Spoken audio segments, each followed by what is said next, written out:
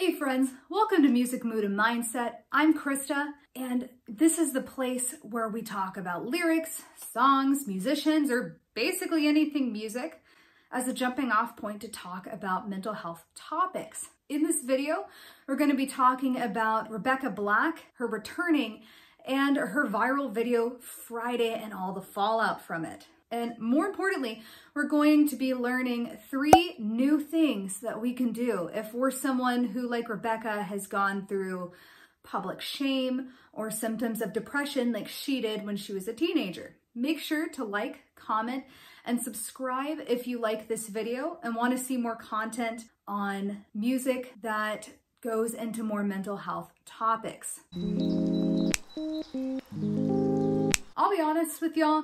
When Friday first came out in 2011, when I was in early college, I didn't think much of it. I just thought, oh, that's a funny video. But I think the reason why it's had such a negative effect on Rebecca, and a lot of people have experienced similar things like she has when they've performed, it's just this toxic attitude that music has to be good, or it's almost like a moral sin. Like, no wonder people are so terrified to get involved with actually creating music, and why it's such a courageous act to do so. Because if you think back to just a couple of years ago when Fergie was performing the national anthem, she got so much hate from that, to the point where she even had to apologize to America about her singing. And my hope is that the more we relate to music as a tool for our own wellness and mental health, that we let go of this toxic idea that all music has to be good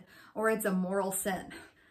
I'm gonna read you real quick her tweet, because we could go over the ABC interview or Fantano's take on it, but I think a more concise way to go through it is to read her tweet and really understand the impact that Rebecca faced after Friday went viral on the internet and she became this public target. 9 years ago today, a music video for a song called Friday was uploaded to the internet. Above all things, I just wish I could go back and talk to my 13-year-old self who was terribly ashamed of herself and afraid of the world. To my 15-year-old self who felt like she had nobody to talk to about the depression she faced. To my 17-year-old self who would get to school only to get food thrown at her and her friends. To my 19-year-old self who had almost every producer and songwriter tell me they'd never work with me. Heck, to myself a few days ago who felt disgusting when she looked in the mirror. I'm trying to remind myself more and more that every day is a new opportunity to shift your reality and lift your spirit. You are not defined by any one choice or thing. Time heals and nothing is finite. It's a process that's never too late to begin. And so here we go. This might be a weird thing to post, but honestly feels so good, if nothing else. That's a lot to unpack here.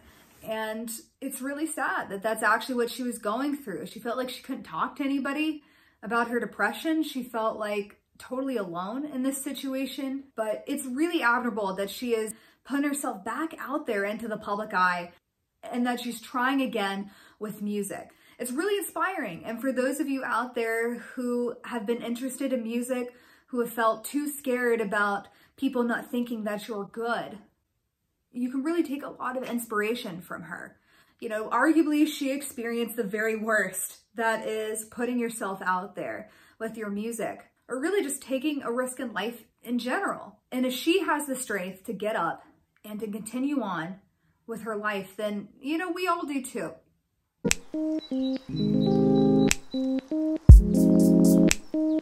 For those of you who don't know or who have never been to this channel before, I work as a board-certified music therapist at mental health facilities.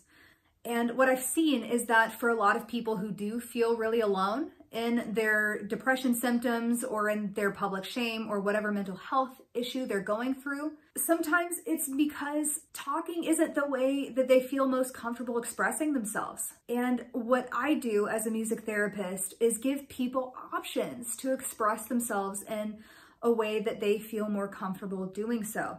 My hope is that if you are somebody who is feeling uncomfortable with expressing yourself in traditional talk therapy, that these tips are something that can help you if you're going through some of this stuff.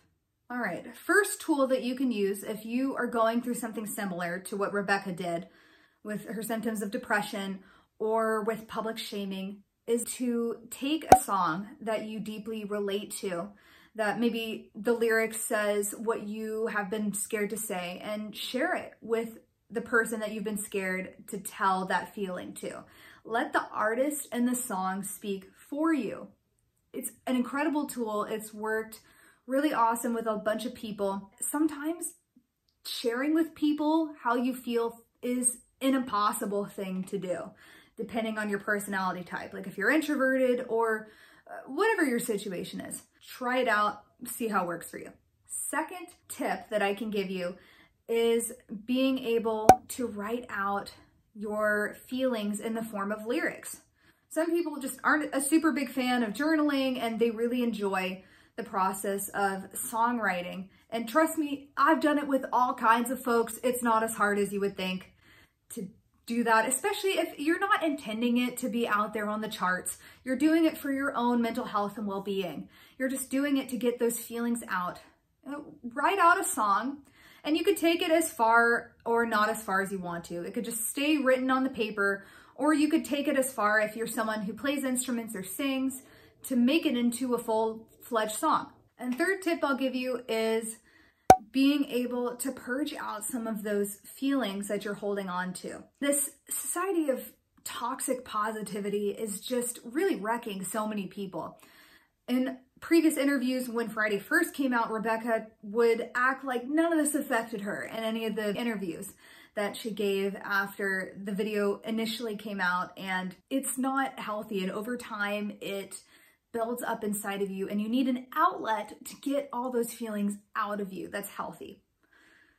So what you could do is listen to some songs that have lyrics or just sound the way that you feel.